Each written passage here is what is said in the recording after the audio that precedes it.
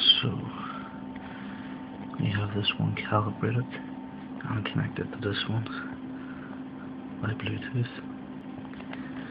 When I take the black from under the sensors, I expect it to follow this line. This one, I think it all depends, on the back wave here. As you can see, it's not straight. Depending on which way it takes off, it'll go hopefully straight. Sometimes it goes off at an angle, but let's test it out here.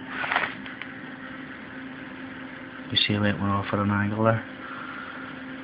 So let's hopefully see this turn.